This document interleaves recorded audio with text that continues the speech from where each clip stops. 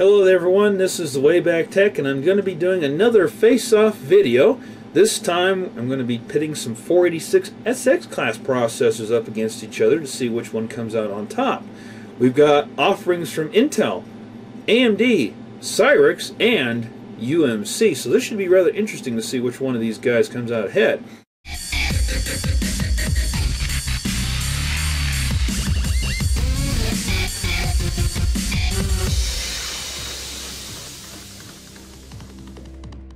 The 486 platform was around for quite some time, being sold for nearly a decade and spanning many emerging interface and memory standards during its reign. Intel continued to produce the 486 processor for various embedded systems until 2007, making the 486 core itself nearly 20 years old since its release in 1989. These are the SX class processors that I currently own that will be used for this test. Intel's 486 SX33 offering, which will be slightly overclocked to 40 MHz. UMC's U5S Super 40. And if you never heard of UMC or seen any of those 486 chips, don't feel too bad. They weren't available for sale in the US, and it makes them somewhat rare to find. Cyrix's first 168-pin 486 chip, the CX46S, and an AMD 486 SX250, which in itself, the SX AMD chips are kind of hard to find as well. In the early years of the 486, the SX was the more cost-effective solution for the 486 platform because they were cheaper due to the lack of a functional floating point unit. And typically this was simply defective DX class chips that had their FPU unit disabled. Others in the 486 era simply were never manufactured with an FPU at all. Although later, as the 486 processor aged, the DX chips became cheaper and far more common to be installed in any machine. And you really don't see too many systems with SX class 486 processors by the time the DX266 was commonly for sale. During the early years of the 486, budget-friendly systems, also known as cheap computers, typically came with a 386 or slower processor, but all that changed by 1994 thereabouts when the Pentium 60 was released, and Intel started slashing prices on the 486 chips, along with the other CPU manufacturers as well. Just like the DX family of 486 chips, the SX also came in various speeds, including clock doubling variants. They had their own overdrive versions and low power consumption versions as well. Both the Cyrix and AMD SX class chips are somewhat rare. The UMC chips are more readily available in other countries, but they're not so readily available in the US for the obvious reason because they weren't allowed to be sold here. The Cyrix 46S40 processor is nothing more than a 46 DLC chip on a 486 168-pin package, although programs seem to recognize this chip as an SLC chip. This chip has 2 kilobytes of level 1 cache, which all other processors in this test are running with 8 kilobytes. Something new that Cyrix introduced into this chip that was maybe more of a gimmick than anything, but I guess it kind of holds a little bit of a performance boost. Something called burst cache, or as Cyrix called it, fast cache. This is probably the closest processor to testing an actual 486 DLC chip on a VLB board with a VLB video card. The Cyrix chip is also very picky about which motherboard it will run correctly and when level 2 cache is enabled. And so far the only board I have been able to come up with that will correctly support this processor is this board, which is running a CIS 491 chipset. Other boards that I have do not function correctly with the Cyrix's caching model, and they also run extremely slow, scoring 386 levels of performance. The early 486 processors from Cyrix used a unique way of handling the cache, and a lot of boards, or more accurately chipsets probably, did not support this correctly. This is an issue Cyrix fixed in later revisions of their 486 processors.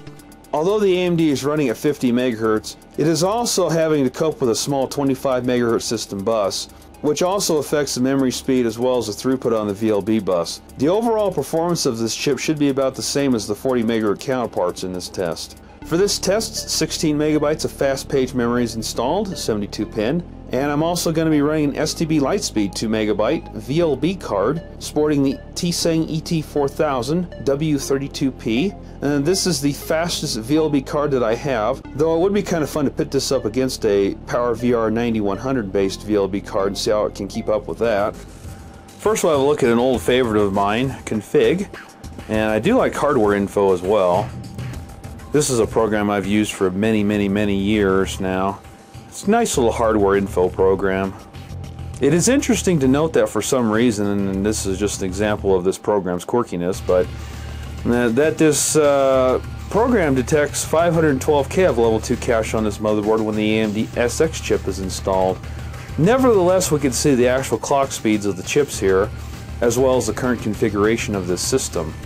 Top bench scores show that all the processors score nearly identical within a few points of each other, except for the UMC chip, which is scoring about 90 points higher, give or take, and shows that the UMC chip has clearly had some significant performance tweaks that were done to it over the original Intel design, which this chip is said to have been copied from, probably without a licensing agreement with Intel, and this is why the chip was not for sale in the US.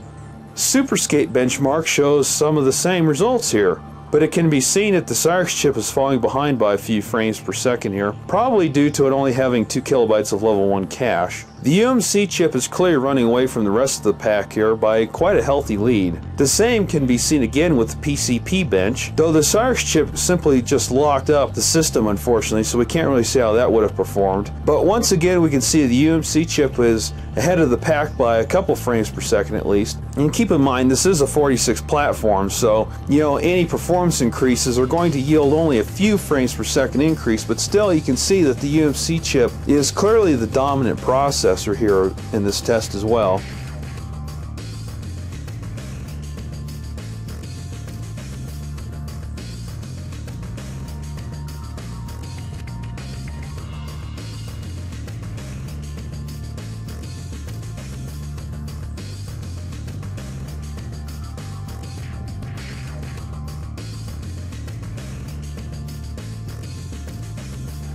Doom is where things get interesting. I won't bore you with the whole run of Doom because it's pretty slow, especially on the Cyrix chip, so I'll just skip to the end here.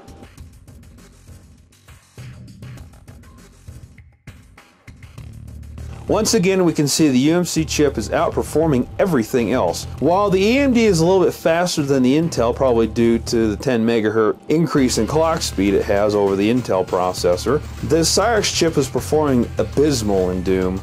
Quite pathetic if you ask me. Again, probably due to it having a quarter of the amount of level 1 cache that the rest of the processors have in this test.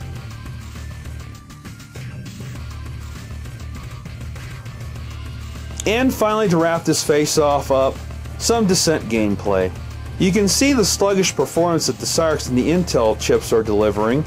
The AMD chip is a bit faster, but the UMC chip is clearly performing better with Descent.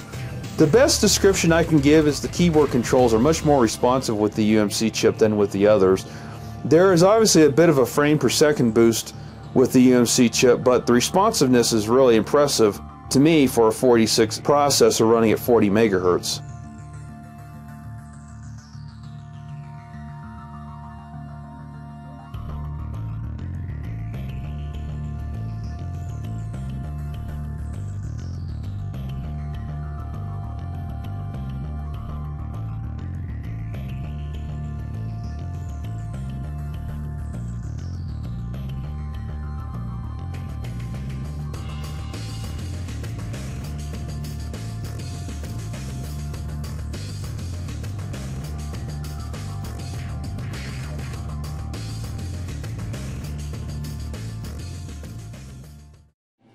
Well, this was quite an interesting little test just to see how the 46 processors got along with each other there. The SX class anyway. I plan on doing one with the DX and probably the 586 as well. I might throw the DX4 100 chips in there with the 586 chips since that's basically what the 586 chips are. You can see that the Cyrix processor is not doing too bad. It's a little bit behind everybody else, but it is an early processor for Cyrix, well, their earliest actually, being that it's based on a 46 DLC, so it's not doing too bad with only having 2 kilobytes of level 1 cache. It's not doing too bad. Problem is the processor's quirky with the motherboard, so it's one of those processors I really wouldn't recommend having unless you've got a chipset that actually specifically supports it. And I do have a UMC 8886 board, not a PC chips board, not the one I'm talking about anyway, that does technically supposedly supposed to support it, at least according to the manual, but it doesn't. So I've got one more test here to do. We've taken a look at the UMC Super 40, so let's go ahead and have a look at the UMC Super 33 and pit it against the 40, and we'll just see we'll see what kind of a performance increase that 7 megahertz actually gave. In Top Bench, you can see that the UMC processor at 33 megahertz is scoring 217, 218. It kind of fluctuates there. One of the things I don't like about Top Bench is it's jumping back and forth crap. Same can be seen in 3D Bench here. You can see that the 40 megahertz processor, there is actually an improvement with just 7 megahertz. Fairly significant one too. In PCP Bench, you can see that the 40 megahertz chip is outpacing the 33 megahertz, but only by about a frame per second, so not a big deal, but this is a pretty intensive program, I think. So a little bit of clock speed's not going to really make a whole lot of difference with this. In Doom is where things get interesting again. The 33 megahertz processor is scoring more like the Intel at 40 megahertz did. You can see that there's definitely a bit of an improvement with Doom. It's certainly measurable, at least. And to round it off, let's go ahead and do Descent here again. And I only do this particular round of benchmarks just to keep them all consistent with the Socket 7 face-off that I did. So you can all go back and look at those benchmarks and compare a 46 to a Pentium if you want to, or at least a MMX class. You can see there's not really a whole lot of difference in Descent between the 33 megahertz and the 40 megahertz version. My initial assessment of the UMC chips is that the 33 megahertz offering at least is more comparable to a DX266, at least as far as the Intel version is concerned. So as you can see, the UMC U5S Super 33 didn't do too bad. And it's still faster than the 40 megahertz offerings that the other guys put out back then. Well, the Intel chip was a 33, but we're overclocking it to 40. Anyway, doesn't matter. You can see that even though it's only a 7 megahertz increase between the 33 and the 40, there is actually a pretty decent amount of performance increase just from that small amount of clock speed.